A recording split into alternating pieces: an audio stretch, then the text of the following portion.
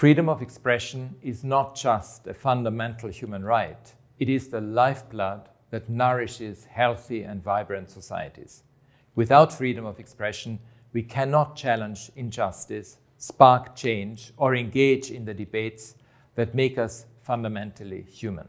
We cannot hold those in power to account. Without freedom of expression, which is a great enabler of all our other rights, there is little freedom at all. Regardless of frontiers, this was the promise of the Universal Declaration of Human Rights when it affirmed our right to freedom of expression and access to information. But as we mark 30 years of World Press Freedom Day, all around the world, we are seeing the forceful closure of those frontiers and an alarming and aggressive trend towards the shutdown of freedom of speech. And although journalists are some of its most critical conduits, equipping the world with information and facts, we see a new normal where they face mounting threats. A new normal of outright silencing of the people who work to inform, expose, and hold those in power to account. Through defamation, censorship, routine media shutdowns, arbitrary arrest, or direct online and physical attacks on them, their friends and their families, women journalists in particular often work in fear of violence and harassment. In 2022, 87 journalists were killed, the vast majority with impunity.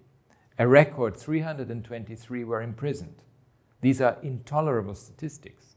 Journalism is not a crime, yet an artillery of new laws and lawsuits tell a different story.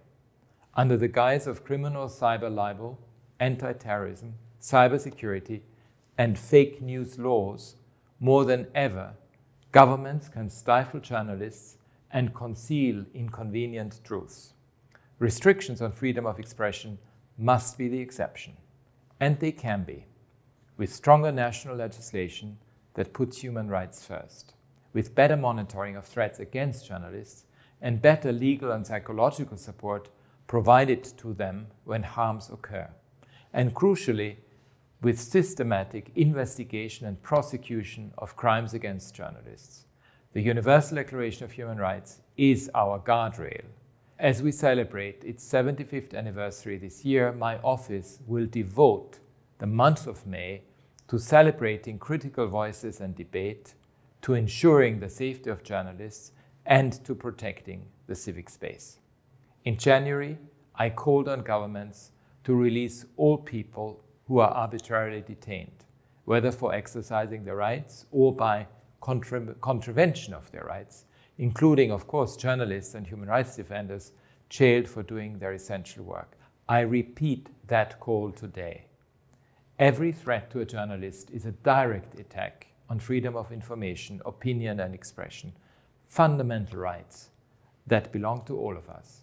The safety of journalists is not just a question of personal security, it is a question of the safety and health of entire societies. It is a moral imperative for the future of all of us that we do everything possible to protect it.